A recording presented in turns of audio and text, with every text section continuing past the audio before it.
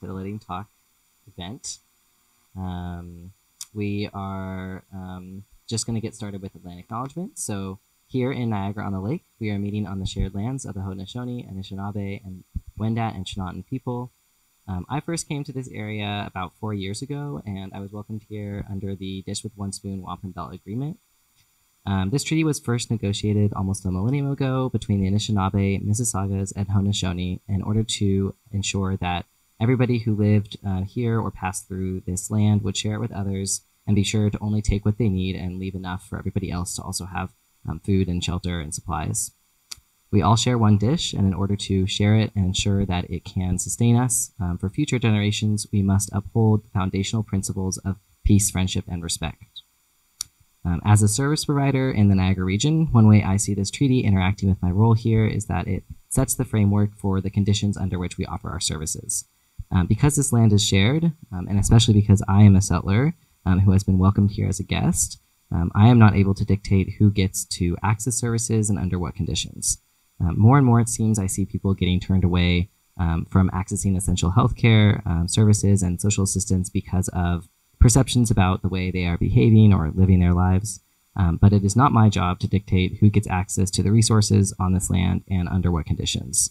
And going a step further, I think we can understand that many of the negative conditions we face today, such as lack of affordable housing, food insecurity, the separation of families by the state, policing, incarceration, among other things, are a direct result of the violation of the Dish with One Spoon agreement.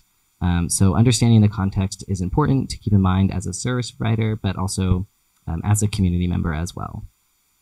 I also wanted to talk briefly about the Niagara Regional Native Center, which is also located here on Niagara-on-the-Lake and provides a lot of essential programming and services for the region. Probably many of you here and listening online are from Niagara-on-the-Lake or St. Catharines, and I would encourage us all to familiarize ourselves with the Native Center and support their work by showing up to public events, which they post updates about regularly on their Facebook page. We must all act in solidarity with calls to action from Indigenous leaders and communities for land back and decolonization, and to reaffirm the long-established foundational values of peace, friendship, and respect set out with the Dish with One Spoon agreement. So welcome again to our fourth Titillating Talks event.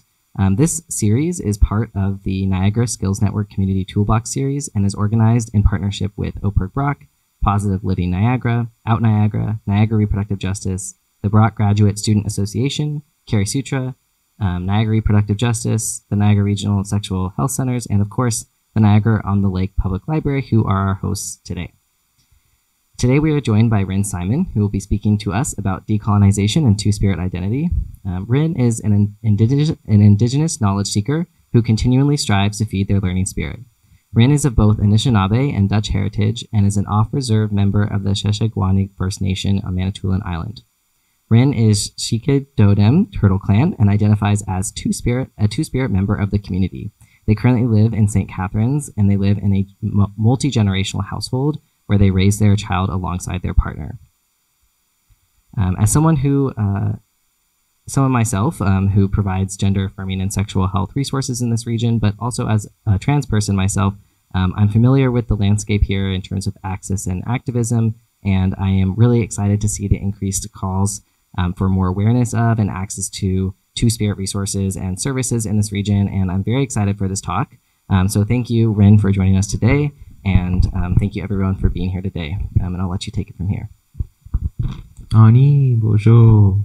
Let the titillating begin. Yeah, I want to open with some words in our Anishinaabe language. Abojo nindawe namaganadok, abojo nimishomis, abojo nikomis, abojo geshe manado, andeg nadij nakaz, shiken nadodem, shishigoning nadonjaba Anishinaabe nijmanadog nadao.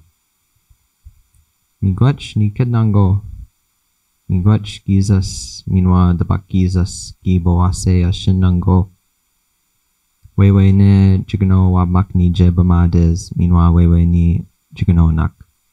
Miigwach skode, miigwach akke, miigwach nibish, miigwach noden, gimishian madzoen, gimishian we siniek, Gimishian mi jim, minwa gimishian wesewin.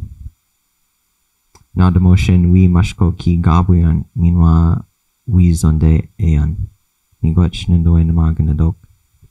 So that's, in essence, I am offering a prayer for our ancestors, for all of our relations through the earth, through the spirit world, and through Creator.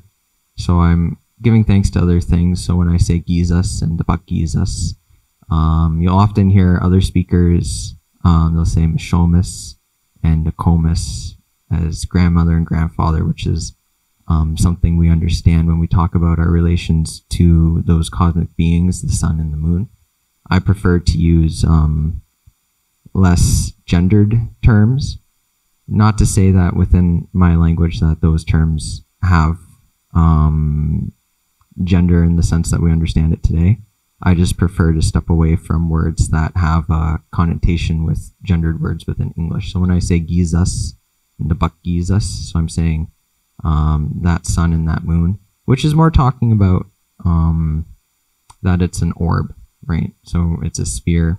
And that I like to use that because it references back to some of the science that's within our language. Our Anishinaabe people, they say we're masters of observation, and most of modern science is based off of observation.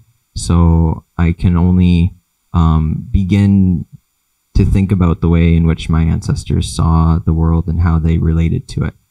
And this heavily relates to concepts of gender. So I've titled this talk, Understanding Two-Spirit Identity, Decolonization and Indigenous Gender Theory. So I'm going to give a content disclaimer. I sometimes forget to do this, but I want to be mindful towards the people in the room and people who are watching online, that I'm going to be touching on some subjects that may or might not be hard for some people to discuss.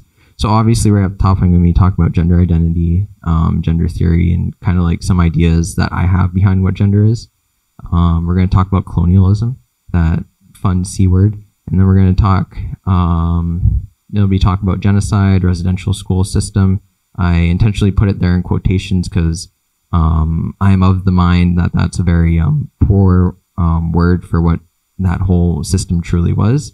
Religion and the church, racism, healthcare, suicide, sexism, and heteropatriarchy, as well as intergenerational trauma, spirituality, history, and ways of knowing. So before I go on, I just want to acknowledge Mo for coming up here to give that land acknowledgement. I always appreciate when non-Indigenous people come up to do this because it's not our job. I acknowledge the land and my relations every day. At least I try to. I try to go out there with my medicines. It's easier as the year goes on to get up at sunrise in the summer. It's a little harder because you're like 5:30. You're like, I don't really want to get up at then. But that was something that is encouraged and was looked as a normal way of life. You get up when the sun is up. You go to bed when the sun goes down. So I like to go out there. I offer my tobacco, my semi. I either put it on the ground, I put it in the water, or I even offer it in a smudge as I'm praying. Sometimes if I feel in the way, I'll sing a song, but that's not always how it is. It's a very personal relationship with spirit that I and other Anishinaabe people have, and that's how we encourage people to think about spirituality as sort of a personal relationship with your own spirit, with Creator and creation. So I just wanted to acknowledge that.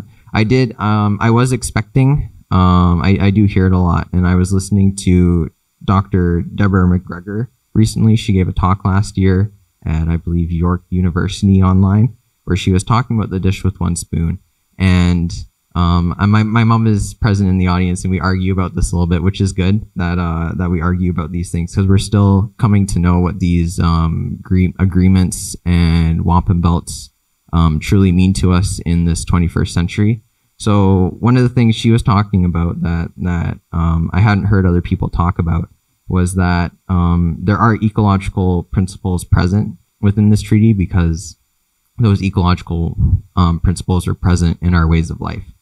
And it's important to understand that the dish with one spoon was specifically a peace agreement between Anishinaabe and Haudenosaunee people to end hostilities. I wear this beaver hat not just because I like beavers, but because it pulls me back to some of my ancestors in the 1700s, where we, as Odawa Anishinaabe people, were heavily involved in the fur trade. And this was a pretty lit hat back then. Like if you had one of these hats, you were pretty fashionable.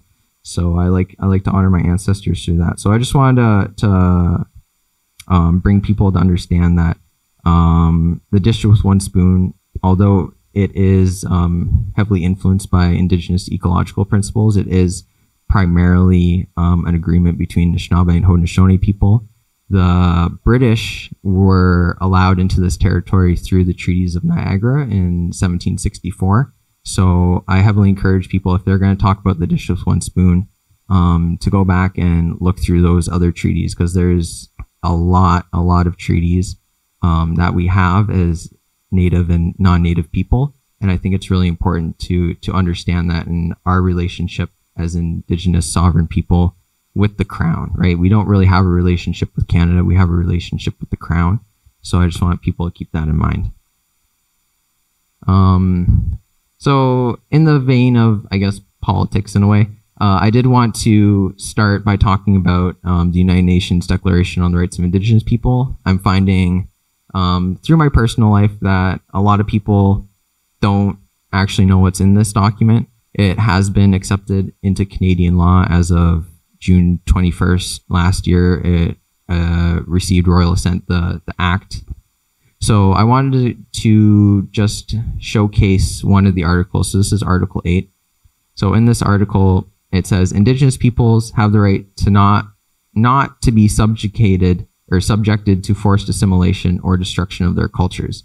So A, any action which has the aim or effect of depriving them of their integrity as distinct peoples or of their cultural values and ethnic identities. B, any action which has the aim or effect of dispossessing them of their lands, territories, or resources. C, any form of forced population transfer which has the aim or effect of violating or undermining any of their rights. D, any form of forced assimilation or integration. E, any form of propaganda designed to promote or incite racial or ethnic discrimination directed against them. So when I was going through them, I think there's about 44 articles in UNDRIP, and I was going through them and I wanted to showcase one. So I was trying to think of which one I wanted to showcase. And I highly encourage everybody here to go home and read these over. They're available online free of charge to look at. And they're very much connected to the Truth and Reconciliation Commission.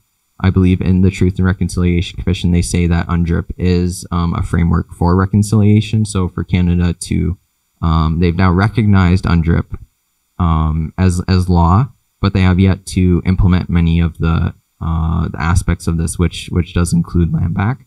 I wanted to showcase this because I believe that part of this, especially E, so any form of propaganda designed to promote or incite racism and ethnic discrimination directed against them. I truly believe homophobia and transphobia is a form of propaganda that's designed and promotes racial and ethnic discrimination against Indigenous peoples, because our ways of understanding ourselves through an Anishinaabe gender analysis, homophobia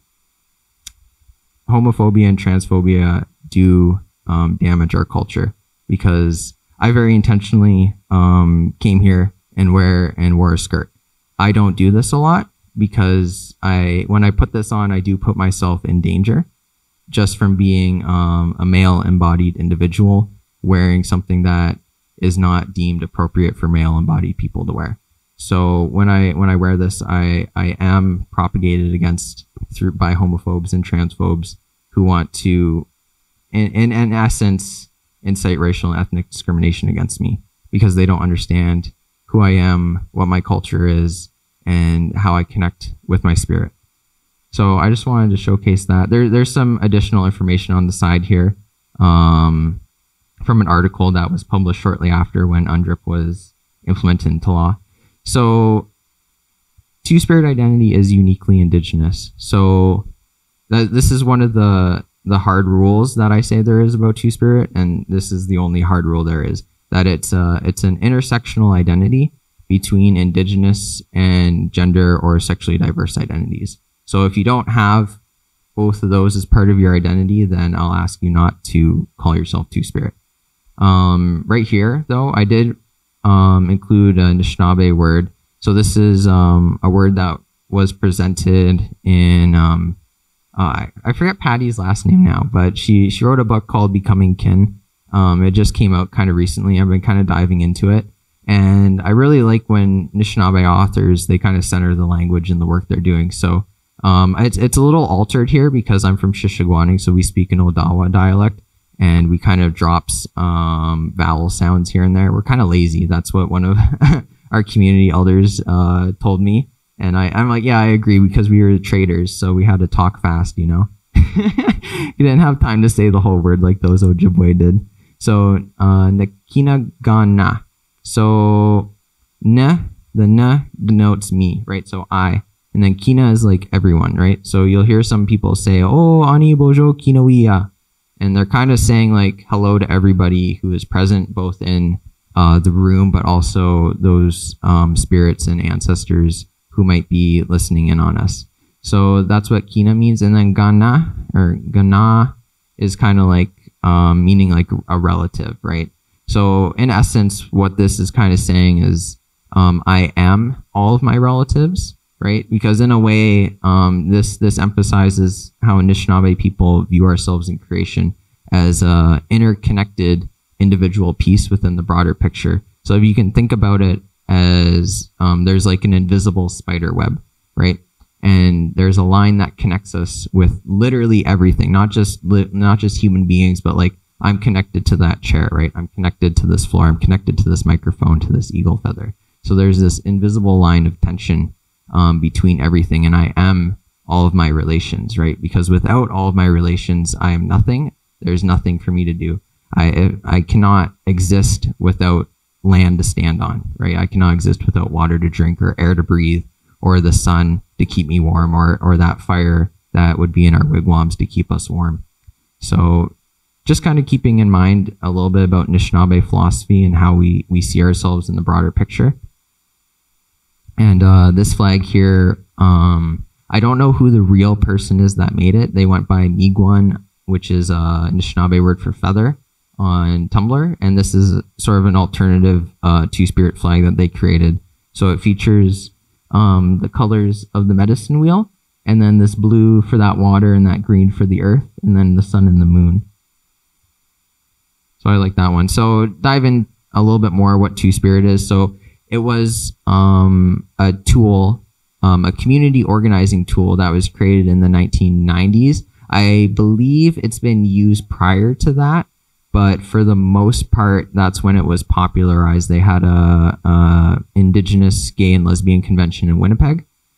And that's where they kind of ratified it in sort of countering racial slurs that were used to describe queer Indigenous people. So it is a pan-Indigenous term, and it does come from Anishinaabe stem, which is Nij Manadog, which just means two spirits.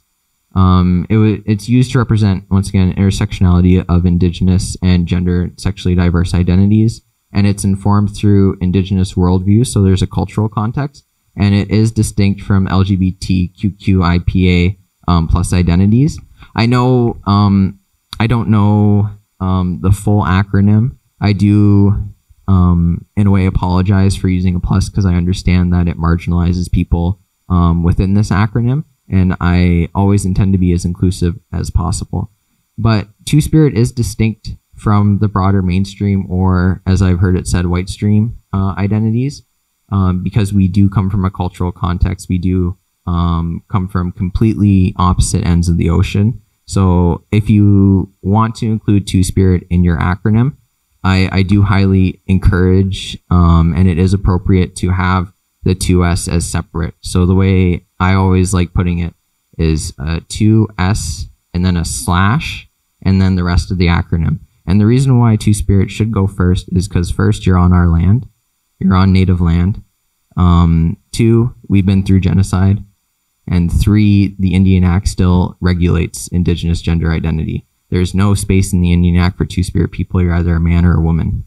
And there's a lot of sexism and heteropatriarchy within the Indian Act. So if you don't know much about the Indian Act, I highly suggest looking into it. It's very disturbing, a lot of things. I'm not going to get into the Indian Act, though, because that's a whole different talk. So I like to have this slide to talk about worldviews a little bit. So on this side here, so this is a medicine wheel. So this is a medicine wheel like this is a little more pan-Indigenous. As Anishinaabe people, we didn't have a medicine wheel until the 20th century.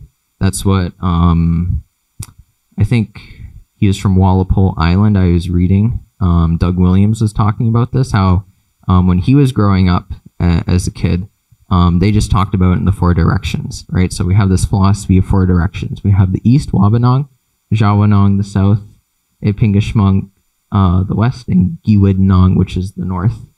So within this medicine wheel, so this is shared by Jim Dumont, who was Martin clan, I believe from Shawanaga, which is a little north, I think, not past Sudbury, but it's kind of between here and Sudbury. But he shared these basic teachings in the medicine wheel. So we have the seeing path, ways of relating, coming to know, and ways of doing. So I'm not going to dive into all of these teachings because it could take a long time. They say there's 7 teachings within each section, and then they subdivide within there. So there's a lot of teachings within the medicine wheel, but I like to use it as a framework as I do my research into my own personal identity and my culture. So the way I would like people to look at this right now is I had titled this Understanding Two-Spirit Identity, right?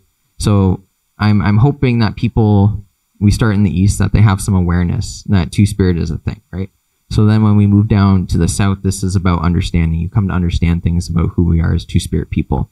And then you come to know things, so you gain knowledge, right? And through knowledge is action, right? So you're responsible for all aspects of this medicine wheel. You're responsible to make yourself aware of things. You're responsible to understand things. You're responsible to gain that knowledge. And with that knowledge, you're responsible to create action, right? So that's how I would like people to look at this right now.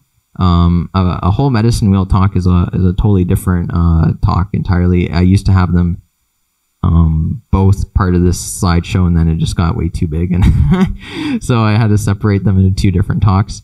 So on this side here, this was just auto-generated by PowerPoint. I kind of liked how it looked. So we have our ways of life, our spirituality, our connection to land and language, and this is what contributes to our culture as Indigenous peoples, or sort of just like the makeup of who we are and what we believe in.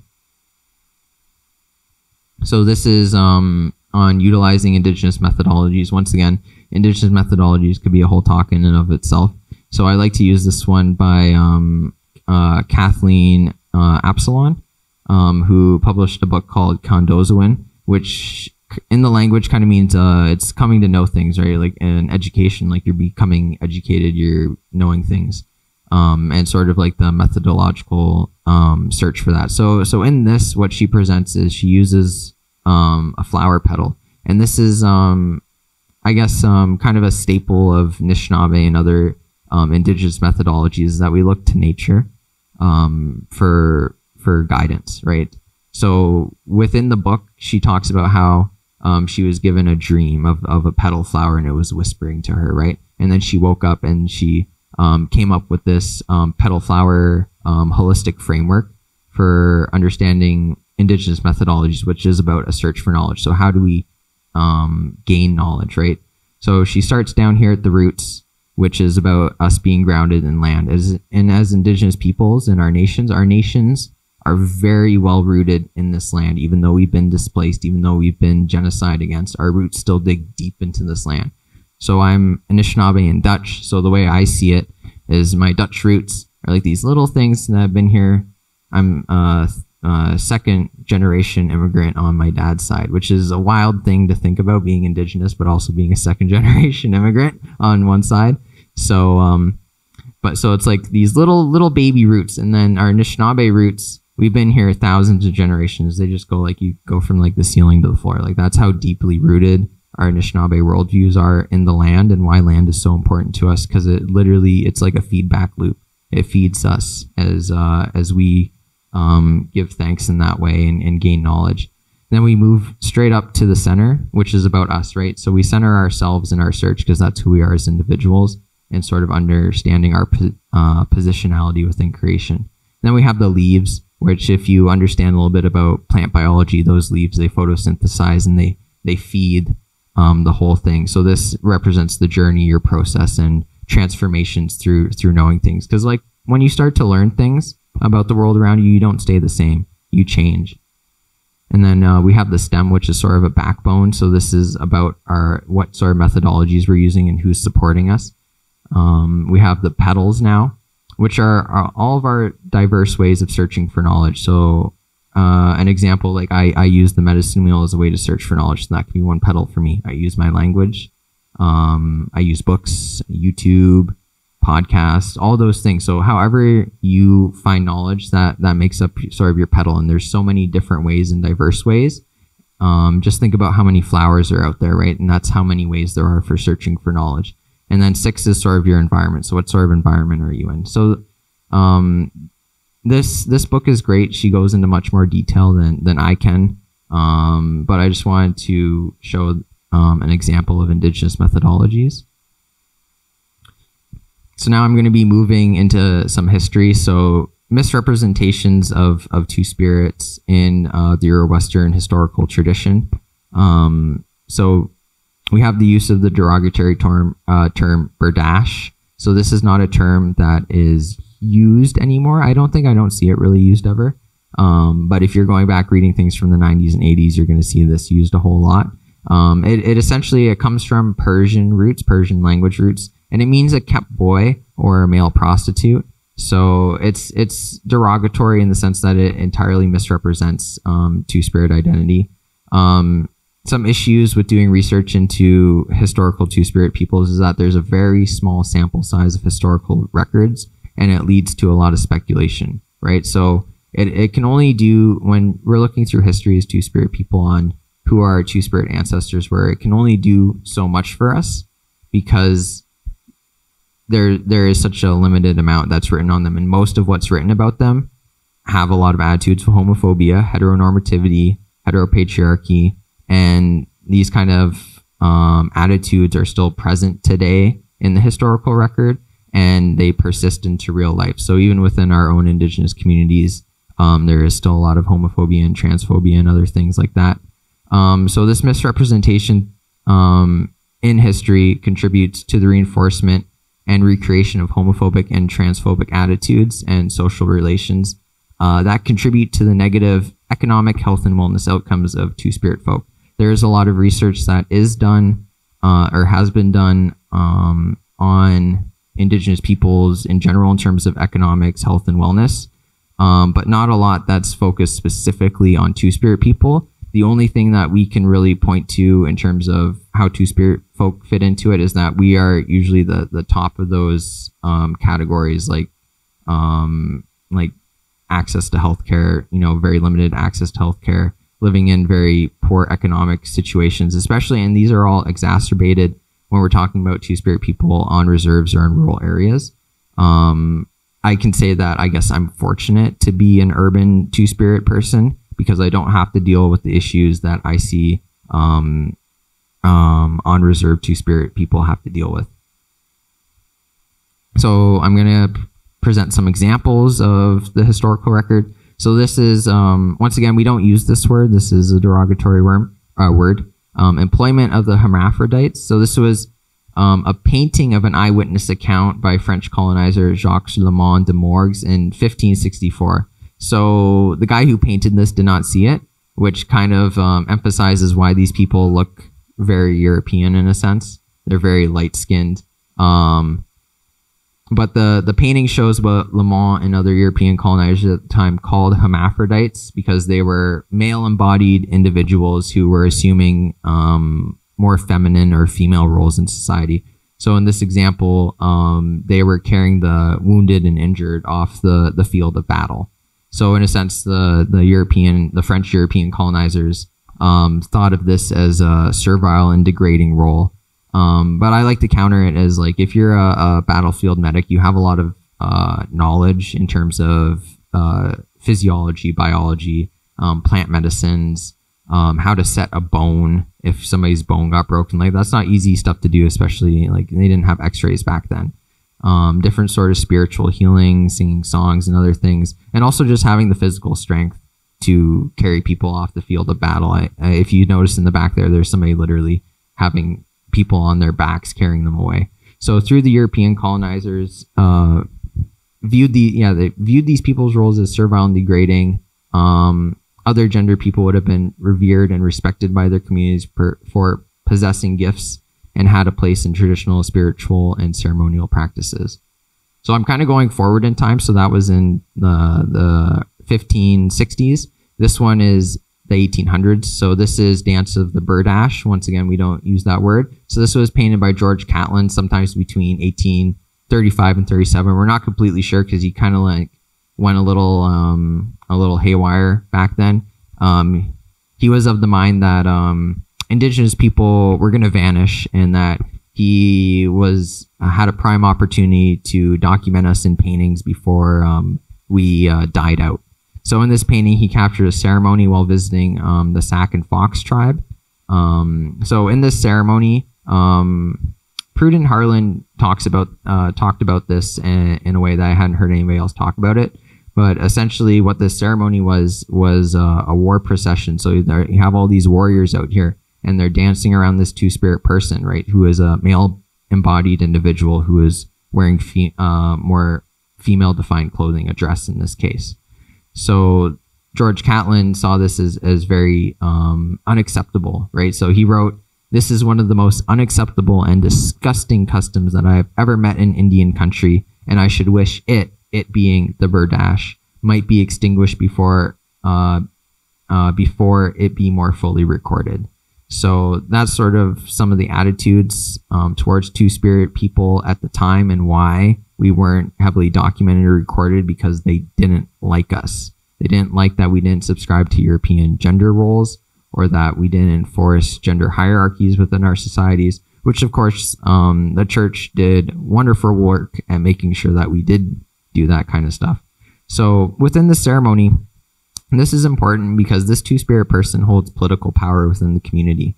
Essentially, these warriors have to dance around the two-spirit person, and you can see that this two-spirit individual is looking directly at you, away from the warriors. And this is intentional because they're trying to get the attention of that two-spirit.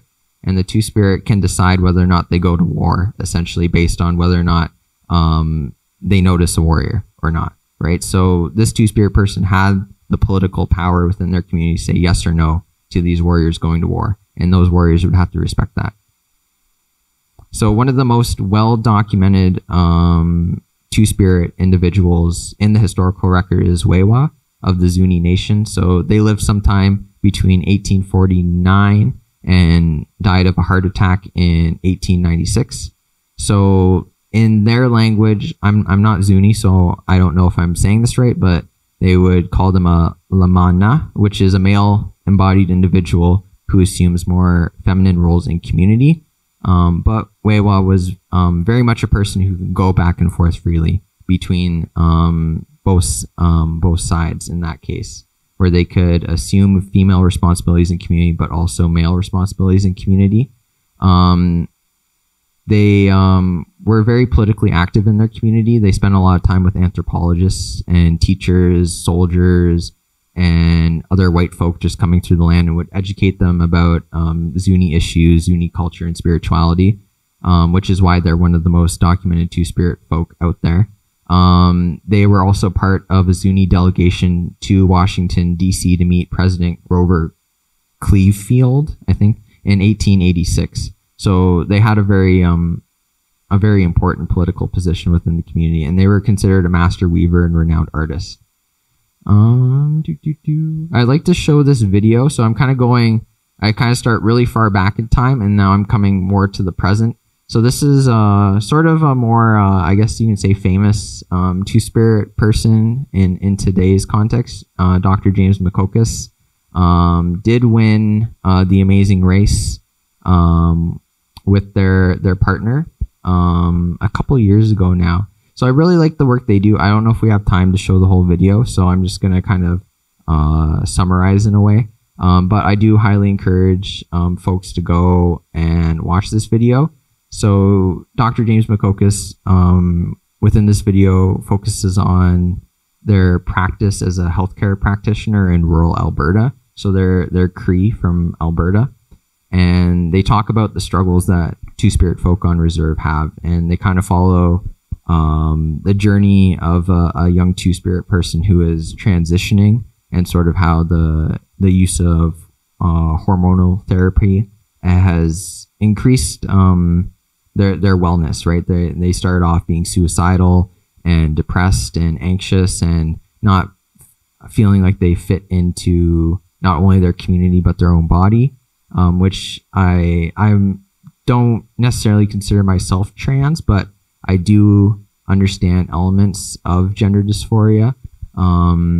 Most of my issues with gender dysphoria relate to how other people perceive me. It's not so much of me thinking my body is misaligned with my gender. I'm quite comfortable with the body Creator has given me. It's more about how other people perceive me based on my body and how they want me to fit into certain categories and behave in a sense. So I highly encourage people look into Dr. James Makokis and sort of his practice. They end off talking about like having Two-Spirit sharing circles and other things, which I'm very happy to say that we're looking to start at NRNC. So if there's any Two-Spirit folk who hear this talk, second week in November, we're going to be having a Two-Spirit sharing circle with one of our Two-Spirit community elders. So, and I am trying to be in a way where I'm saying, please, only Two-Spirit people show up, because sometimes we do want our own spaces. That is our right to have our own spaces as Two-Spirit people. All right, next slide. Oh, the fun part. So now I get to talk about language. So I love language. Just a disclaimer, I didn't finish university. I took a few courses, and one of my favorite courses was through anthropology. So I took physical and cultural anthropology, and part of cultural anthropology is linguistics, which I find absolutely fascinating, especially as I am learning my language. So right here, I have a quote by Wade Davis, who is a non-Indigenous person, but he has spent a lot of time with Indigenous people and is somebody who I believe does kind of get it. So he says in his book, The Wayfinders, a language is not merely a set of grammatical rules or vocabulary. It is a flash of the human spirit, the vehicle by which the soul of each particular culture comes into the material world. Every language is an old-growth forest of the mind, a watershed of thought, an ecosystem of the spiritual possibility. So in this lecture that he's giving, he's kind of talking about this concept of I'm trying to think of how to describe it. So you know how we have like a stratosphere and other things like that. So he brings up this concept of an ethnosphere, which is sort of about culture and how it relates to the ecology of areas. So if you look at settler colonial Canadian society and its culture and its ideals of private property and capitalist modes of economics, you can really see how that has an effect on the land.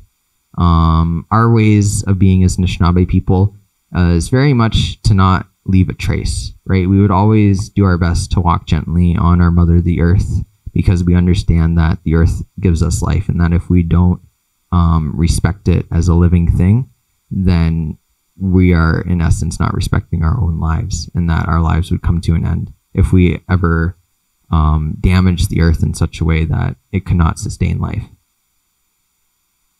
So language diversity does matter. So like right here, I have a picture. So this is like of an old growth forest. You can see these giant trees. They still have some in BC and California. There are Indigenous people out there in BC right now fighting for their land, for their water, for their trees, for their animal relations and their fish that they rely on.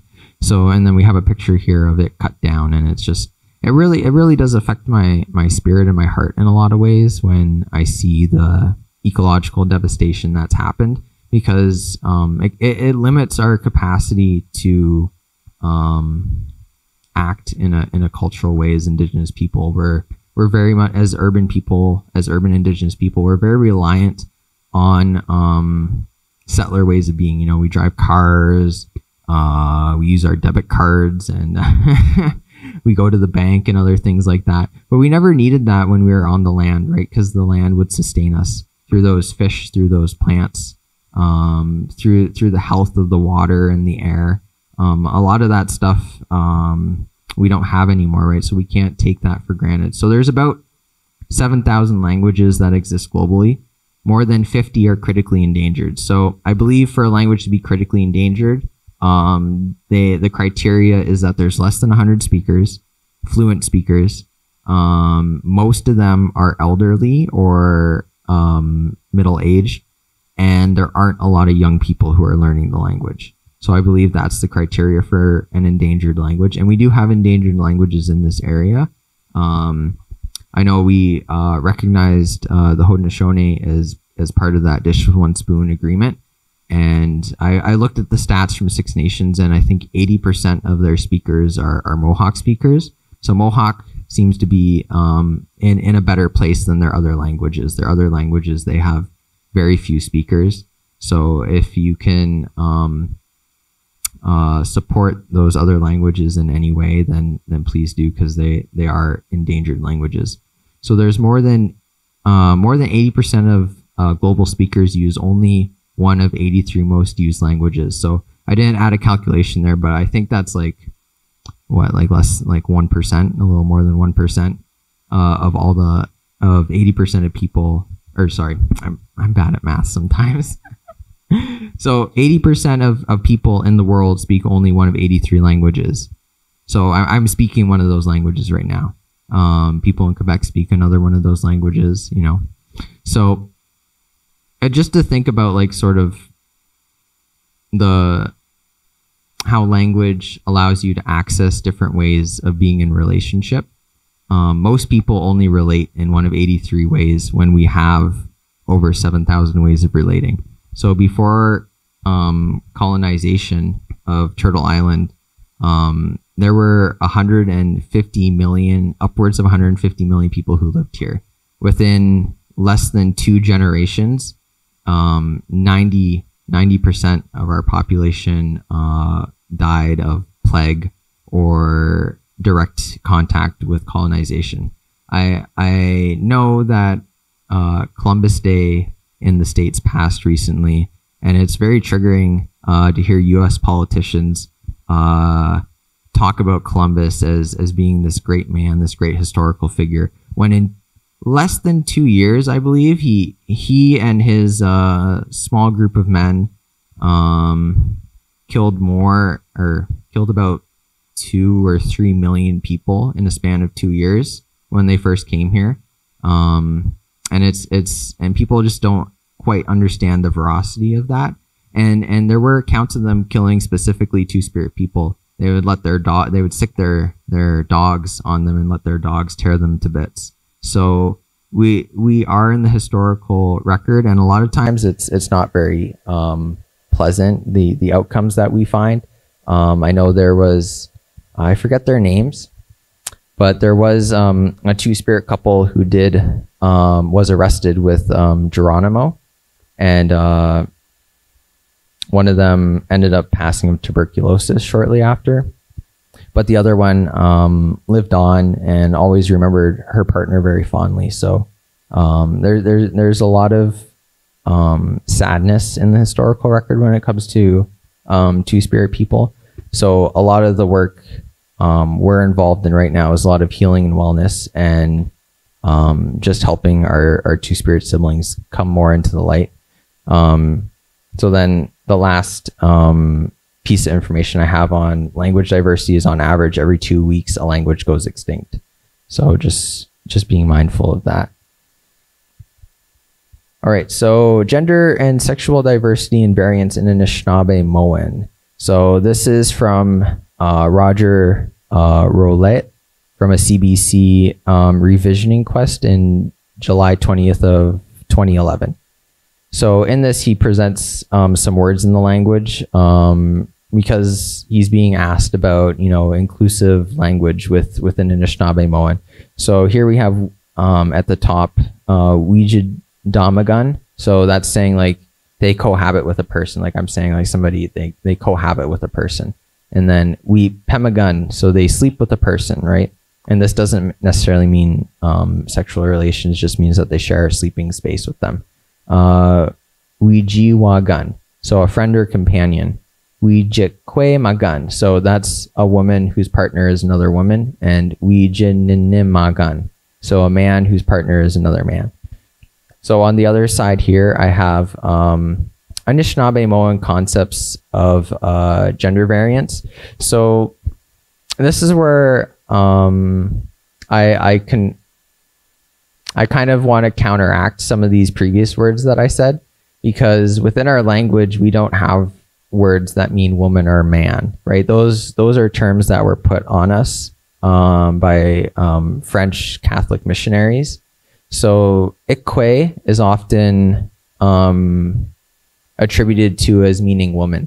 But when we start to translate things from Anishinaabe-Moan into English as a one-to-one term, we lose a lot of the meaning, because within our words, we've kind of weaved in our spiritual, mental, and physical relationship to what that word means. So there's like 3 parts to every word that we talk about.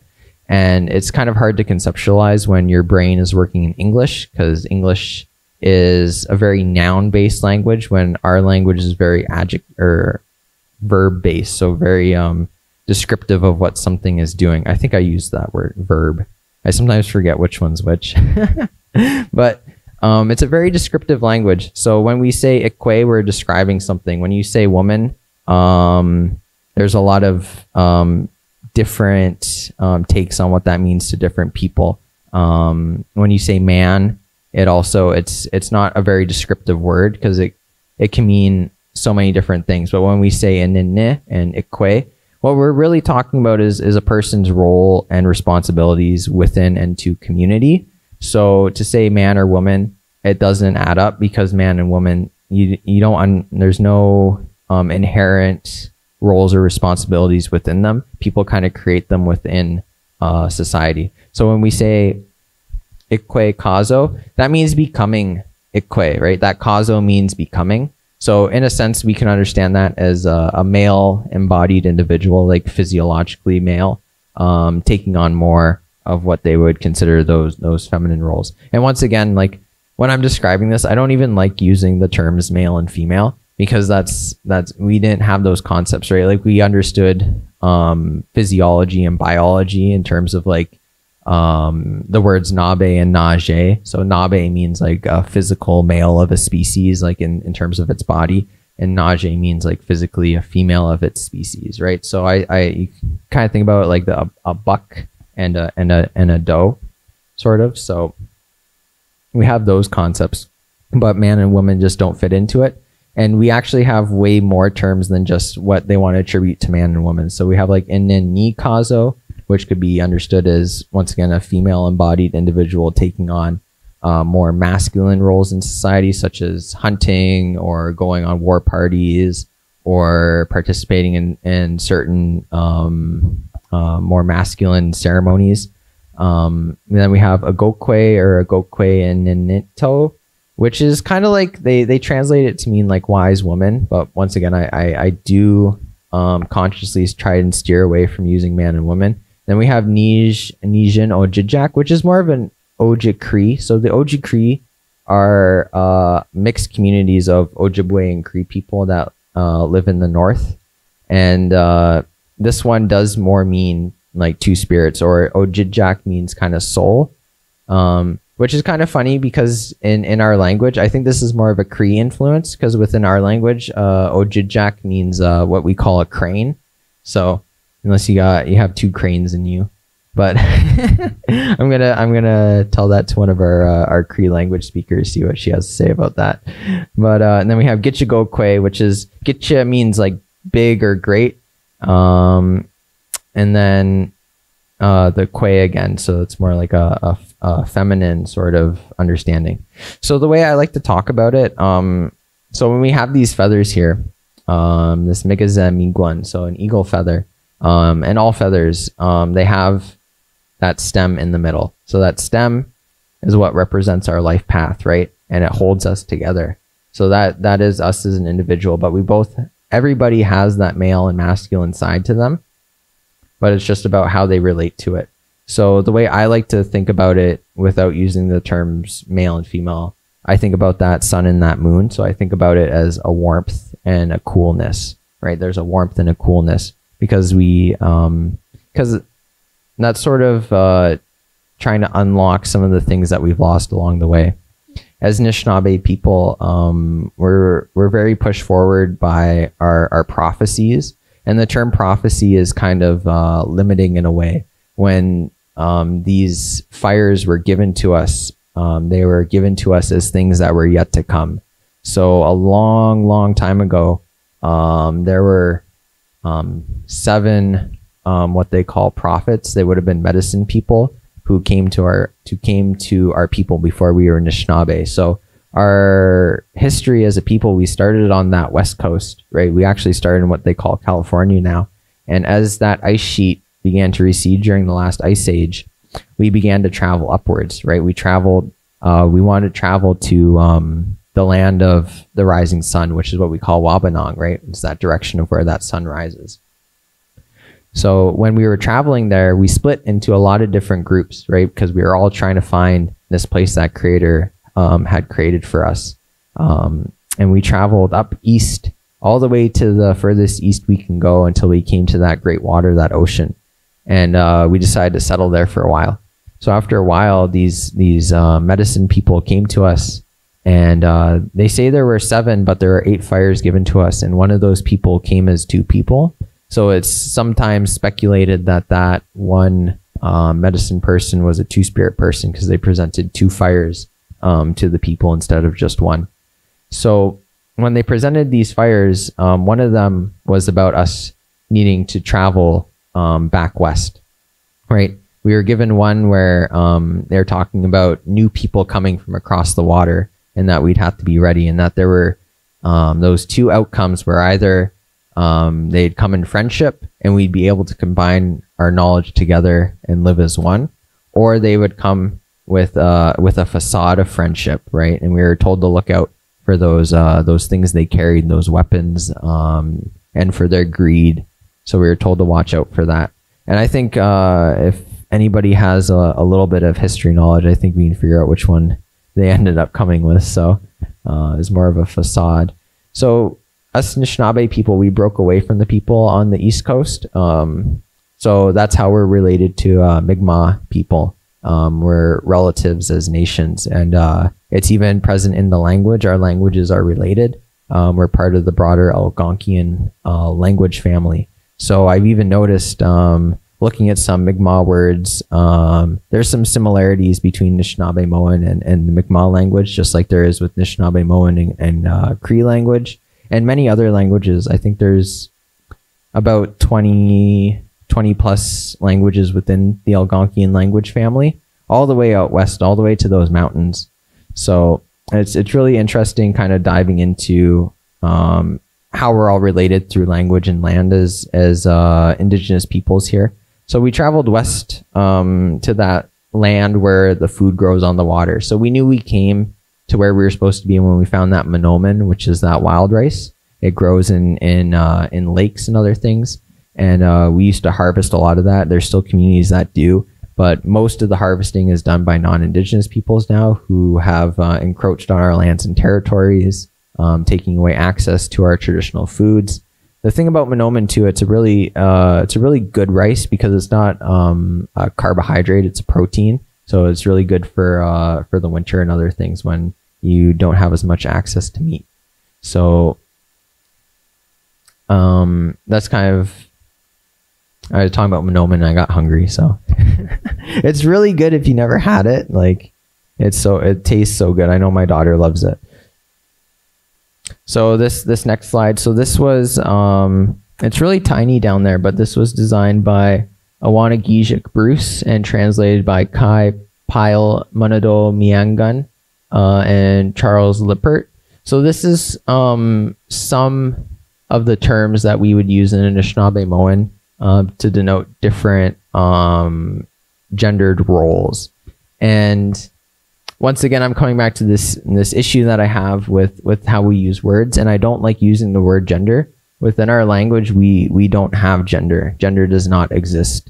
So I like to say all Anishinaabe people are non-binary because we did not live in a binary system.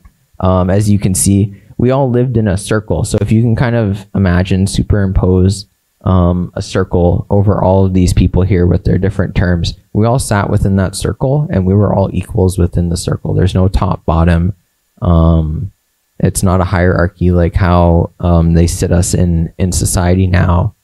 So there's upwards of 20 terms within Anishinaabe language that denote different roles and responsibilities in society. I guess one thing I wanted to talk about is, so when we talk about European languages like French or German or Italian or something, they have gendered terms. Like in French, we have les, la, les. In German, there's der, die, and das. So they denote gender, which in a linguistical stance, it's not like we're saying, like in German, we say das Hund or das Bus, which is a neutral term. We're not saying that the dog or the bus doesn't have a gender. It's more related along the lines of genre or genus of words. So that's sort of like diving into sort of what it means when we say we gender things in European languages. So in Anishinaabe-Moan, we didn't gender things along male and female. What you'll hear Anishinaabe people talk about is that we gendered things along the lines of animate and inanimate. So for example, I have a drum here. So we would say Dewe Igun, right? If you have multiple drums, you'd say Dewe Igun Nug, right? So you add a G, a kind of G to the end to pluralize it. And that's because it's an animate thing. When I talk about my drum, my Dewe Igun, it is a living thing, right? Dewe Igun more or less literally translates to a living heart, a living heartbeat through resonance, and it's an instrument by which we can expand our own heart. So once again, like I say a very short word, Dewe Igun, but it has a lot. It's like sentences and sentences and paragraphs of what that really means in English. So when we say noggin, which is what we call a bowl, it's really referring, once again, it's descriptive. So what we're describing is sort of the basin, right? It's like a basin. So noggin, and we say nogginun, right? Because it's not animate. It doesn't have motion in and of itself, right? It can't move itself. That's where we have a difference with the drums. If you hang around these drums long enough, you'll notice that they do move and they do have motion in and of themselves. I was sitting in a room with one of my colleagues, and we had the big drum in there, and we were talking about something. We heard a little ping, right? And we were like, hey, look around. He's like, what the heck was that? And I was like, oh, it's just the drum. You know, they do move around by themselves. They do their own things, especially when you're not looking. So it's okay. They just do that. But a noggin, right? A bowl in and of itself doesn't have motion, right? So it's considered an inanimate. But one thing that I read from Dr. Cecil King of Wickwemikong, the way he describes it, I like the way he describes it a little better, because he talks about it as not animate and inanimate, but animate and less animate. So everything, and once again, this is going back to the science of it all. Everything has motion in of itself. When I pray and I'm saying miigwech gi mishion we sewin, right? I'm saying thank you for giving me breath, right? What that breath is that motion that is given to me to express myself through a physical form. Because I am a spiritual being. When my physical body eventually gives out on me and it has to return to the earth, my spirit will live on, right? So that breath is what gives me that motion. And everything has breath, everything has motion, right? Even these chairs in front of us, these books, these grounds, we understand that we're on a spinning sphere, right? So everything is moving with the earth. And even when we break things down to like the atoms and the molecules within it, those atoms and those molecules are constantly in motion. And that's what kind of holds everything together. Without motion, there is no existence. And that's how I kind of relate more personally with creators, understanding Gishe Manado, that great spirit, as that source that gives me and all of creation motion, right? So we can understand that all the way back to the Big Bang and sort of the expansion of the universe, how galaxies spiral around themselves, why we spiral around the sun on the earth, and why we do things in a circle as Indigenous peoples. So yeah, I guess that's a kind of a spiel about language. How much time do I have left? I feel like I haven't done this in person, so I feel like I'm talking really fast. 10 minutes? Okay. All right, because I have some sources. I did add some more sources. So I recommend, you might even have some of these in the library here. I recommend taking some of them out and reading them. Brian Rice, Seeing the World with Aboriginal Eyes. That's the one that I like to pull from. It kind of gave me a foundational base for understanding medicine wheels. Once again, Kaandossiwin by Kathleen Absolon. Great book. I'm just plugging books because I love books. The Wayfinder, Why Ancient Wisdom Matters in the Modern World. Minogiishigokwe, Reclaiming, Reconnecting, and Demystifying Resilience as Life Force Energy for Residential School Survivors. Leanne Simpson. Leanne, if you're watching this, I love your book.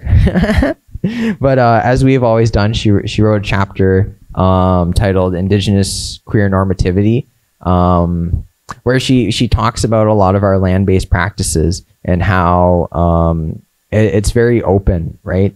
In all honesty, the way some people talk about Indigenous cultures is like, oh, this is what the boys do, this is what the girls do. It's not true, because as Anishinaabe people, we were socialized to know both things, to know everything, how to take care of that, right? How to do that inside the wigwam, like taking care of that, how to go out and hunt, because you had to be self-sufficient on the land. You didn't always have the privilege of relying on a community. Sometimes you're from really small communities. During times of colonialism, sometimes there were plague outbreaks, like a priest would show up to a community, and then over the winter, more than half of the community would die from tuberculosis or smallpox or other things like that. So if all the men in your community died, right, or all those male embodied individuals died, the community didn't just all die because nobody knew how to hunt. Like those people knew how to hunt, right? They knew how to trap, they knew how to fish, they knew how to create tools. Everybody knew how to do everything that they needed to be self-sufficient on the land and be in relationship with the land. So, Patty Krauweck. I'm sorry, Patty, if I mispronounced your name, but I did put her on here because I've been reading her book. I'm still not done it, but it is very interesting, and I like a lot of the points she brings up, especially taking on the task of trying to talk about Indigenous ways of knowing while being mindful of her Christian upbringing, which I can relate to because I was brought up in a Christian church and was raised to be a Christian, and eventually had a falling out. So now I'm very much on a journey of self-discovery and diving into culture and language, because it is so much deeper than the Christian church was ever able to give me. So I'm kind of, in a way, thankful that I fell away from the church. Some other ones, so like Harlan Pruden, LGBTQ2, Wellbeing, Education, Two-Spirit People Then and Now, which is a slideshow on the Indian Health Service website. Friedrich Berga. So this is a dictionary of the Ojibwe language. It's a reprinting, but this was the first comprehensive dictionary ever published on our language back in the 1850s by Frederick Baraga, who was some sort of, I don't remember what kind of missionary he was. I don't think he was Catholic. I think he might have been Protestant. But yeah, he made this dictionary so other priests could come and proselytize and preach to us. So, but it's useful in the sense that it has a lot of old words in it, like what we call like sleeping words. And it's words that people don't use anymore, or words that people haven't heard in a long time. So we can kind of like revitalize those words in sort of our language and understanding how they fit into a contemporary context. So Roger Roulette on Revision Quest, who was talking about non-judgmental words, or how Anishinaabe-Moan is non-judgmental towards sexual and gender diversity. Jennifer C. Nash, Rethinking Intersectionality. I read that one recently. I know some people, they don't like referencing stuff that's a little older, but as a young person, I like to look back at what the generation behind me had to say about different things. Glenn Coulthard, Red Skin, White Masks, Rejecting Colonial Politics of Recognition. So this is kind of a fundamental political text, trying to understand Indigenous politics, especially under a liberal government as we are, which he kind of points to a lot of different things. But one of the things I like to use in this sort of research, understanding Two-Spirit Identity, is this concept of grounded normativity, how our culture, our languages, and our ways of life were always grounded in the land. Like that was that first relationship that we learned to develop, and everything kind of jumps from there. It bounces from the land. So if we want to revitalize ourselves as Two-Spirit people, as Indigenous peoples, then we need to be able to be on the land and be in relationship with the land, and understand it as a framework of relationships or like a matrix of relationships where everything is there, right? Like all those animals, all those plants, those different elements, and the spirit of it all. And this one down the bottom, this was the federal UNDRIP bill becoming law that I referenced earlier. And that's kind of it. I think I spoke really fast, so usually I'm going over time, but this is my first time doing it in person in a while, so I'm just a little bit nervous, but yeah, thank you. Miigwech, nyawa. Next part, question time.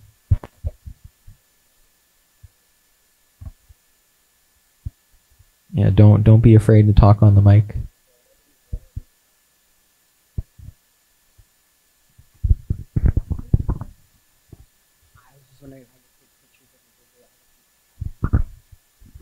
Your list? We are going to share them along with the YouTube video. So when we upload the YouTube video in a couple days, we'll make sure to include that. Yeah. Oh, my mom has a question. I just wanted to know if you could the previous slide with the Ikwe and this one? Yeah. I didn't really understand. Could you explain the other names and how they're you want me to described? Yeah, so I don't really know. So this is part of the relearning and researching. So as youth of the Seventh Fire, our job, our task is to go back along the path and find those things that were left for us by our ancestors, which includes the language. So learning some of these words, like I really don't know what they describe in a lot of cases. Like I understand kazo means like becoming, right? Like that, I know that much, but I don't know a lot of what these specific terms mean and how they relate to community, because as urban Indigenous peoples, we don't have the same style of community that we would have had even 100 years ago, right? Even 200 years ago. Like 100 years ago, we weren't even allowed to leave the reservation without a pass, without confirmation from Indian Affairs, Like you couldn't even go visit your cousin. Like if you were in a group of 2 or more, you could be arrested and imprisoned or fined. So I'm not really sure what a lot of these mean. I'm very interested if there are language speakers out there who know what these mean, I would be very appreciated. I would give you that sema and ask you to go over these with me, because I am trying to find my my own way of identifying within the language. Because when we say Two-Spirit, that's not a traditional role within a community. Because what it is it's a tool for us to kind of explore roles and responsibilities within community in a contemporary context, in a settler colonial state. So Two-Spirit just kind of allows us to explore that, and it kind of is a filler term for now. So when I eventually find the right word within the language for me and I understand it and I'm given those teachings on roles and responsibilities, then I will identify with that. But until then, I'm just going to stick with Two-Spirit, because I'm not a man and I'm not a woman, because I fully reject colonial gender binaries and stereotypes and what have you. Just fully reject it. So, yeah. So first of all, thank you so much. That was such an amazing presentation. We just have a question from somebody online. What are some of the most impactful ways for queer and trans settlers to engage in meaningful allyship? I think one of the best ways is to not intrude on our spaces, because even though we do have a commonality in terms of our identity as gender and sexually diverse people, we are distinct. Like, as I went over, our identities stem from generations, hundreds of thousands of year old traditions on understanding how societies work, right? So don't expect to be able to walk into Two-Spirit places if you're not Two-Spirit. If you're like, we can welcome you in, but that's our decision to make, right? As Two-Spirit people, we are self-determining individuals and a self-determining collective who can decide who is or is not in our community. And it sort of it begins from a local and then kind of spirals out from there. Does that kind of make sense? But always, like, yeah, when we do call outs and we're like, hey, like, we need our allies to show up, like, show up. Like, that's the least you can do, especially since you're on our land. So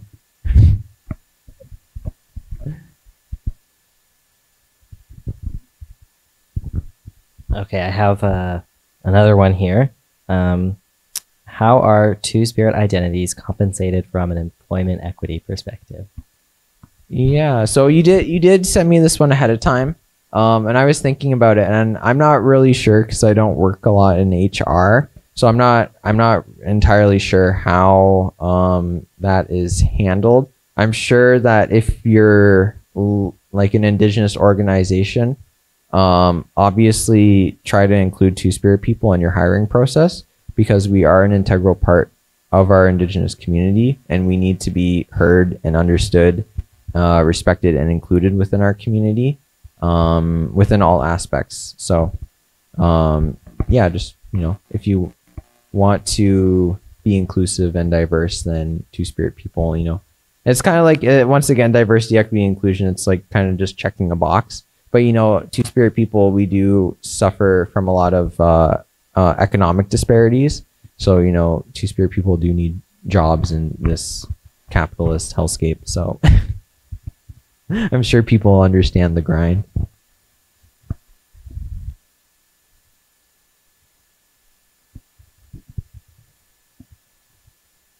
You don't have to ask me just things about Two-Spirit too. If you have some questions about our Anishinaabe worldview and other things, and then that's fine too. Just kind of open it a little more broadly. Once again, I'm still just a knowledge seeker. So a lot of ways I see myself when coming to culture, I'm still in that baby stage, because it took me a while to get to it, because it wasn't it was a lot more Christianity when I was growing up young. So as I kind of aged into my teenagers, and now I'm in my early 20s, I'm just kind of coming to it. So I'm still in that early stage. And that's where a lot of Indigenous people are. So just be kind with Indigenous people. Don't try and berate us with too many questions, especially if you're just meeting them and you didn't even offer me a smoke. Like that's the real traditional way of asking Anishinaabe people questions about culture and spirit and other things, you know, you give them that tobacco. You usually give them a tie. You might even just have some in your hand, right, and you can give it to them. But that's an Anishinaabe way of sort of, it's about reciprocal relationships, right? You don't just ask people without offering them something in return, and that's where that tobacco comes in. So, yeah. You got anything else, or just comments, even if you don't have a question? Everybody's shy. Pardon? Oh, I mean, Gwach Nyamagoa. Nigga's trying to say thank you in as many languages as I know. So, Well, thank you very much again for coming today and taking the time, and it was a very amazing presentation. Yeah, so really appreciate it. Our next talk is November 23rd. It's going to be on sexual health and the media. So register online, in person, either or, and that's all we have.